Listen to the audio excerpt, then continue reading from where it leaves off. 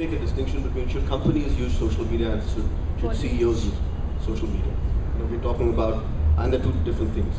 Companies need to use social media for sure. There are 3 or 4 real issues that managements have when they're thinking about social media, right? There's information security, there's confidentiality, there's reputation management, right? And most important, there's what I call the democratization of corporate decision making, right? This influence that social media has, when your customers talk about something, you get bad service, you talk about something.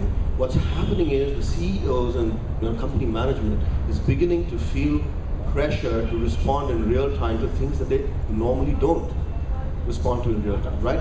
And there's this whole democratization of corporate decision making that seems to be pushed down everybody's throat, which people aren't ready for. So I think there are 2 realities here. Decision making about social media is happening in the context of our current cultural mores, whether they be internal to the company or external to society. This media will slowly change the way people look at reputation itself. Let me give an example. It's terrifying to open Facebook someday and see, the pictures of one of your senior executives in the last weekend in Goa.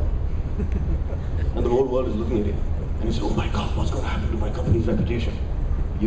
But what's going to happen is the people who are seeing those pictures are going to slowly change the way they relate those pictures to your company's reputation. So media itself has an impact on how social mores and cultural mores change over a period of time. So don't measure and everything today with relation to the social mores today.